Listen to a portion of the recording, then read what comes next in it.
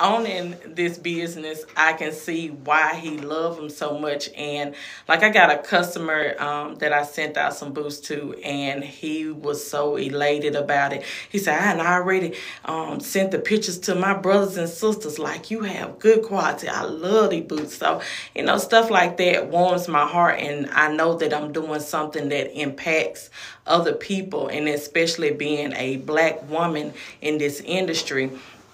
It's really kind of unheard of, but it started with the little girl in me wanted to impress my dad. So that would really spark my interest when it came to making it into a business, because I previously used to be into clothes, and that's how D-Bucks came about, because I was a business consultant for my father-in-law with D-Bucks Boutique. And so when I started out, he was like, well, won't you just get, start in a little corner in here and see how it do. And here it is 2 years later, and I'm blessed and I'm thankful, for all the support that people have shown me. Oh, yes, ma'am. And I mean, that's the true definition of an entrepreneur.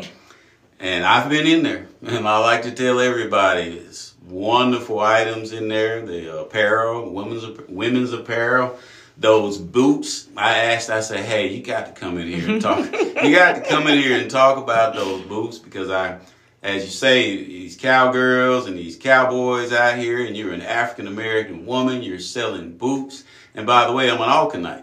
And I remember going out to Alcorn. I felt, being from Jackson, this small town of Jackson, Mississippi.